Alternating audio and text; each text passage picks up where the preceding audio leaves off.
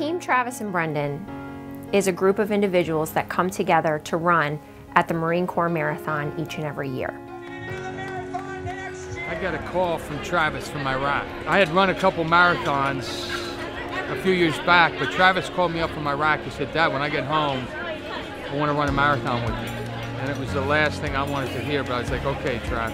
I couldn't turn him down, so we signed up for the marathon. He got his number, and he called me up and said, "Dad, I got the number, ready to go." It was a couple weeks after Travis's death, and my dad said, you know, Travis and I had signed up to do the Marine Corps Marathon. He said, "I'm still going to run it. I'm going to run it not only with my bid, but I'm going to run it with Travis's bid." You know, so at least we have that chance to do the marathon together. For 2008, 2009, we were Team Travis, and then 2010.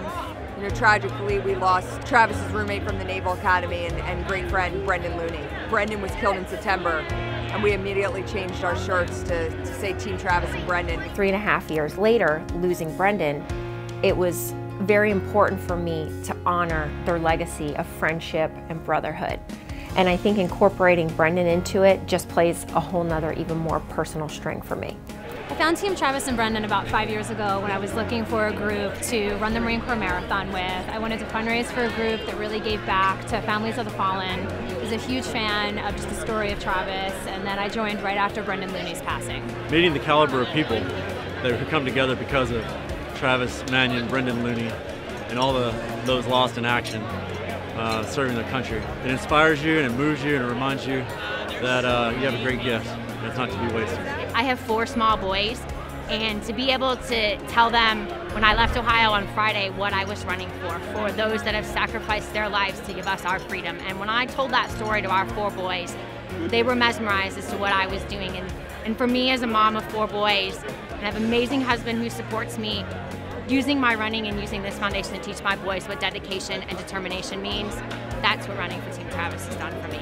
It's really meaningful because, you know, it tracks back to it is probably the first event we ever did because of that marathon that I signed up with Travis. It's the first event we did as a group. You know, we always look back to that as the start of what we have here at the foundation.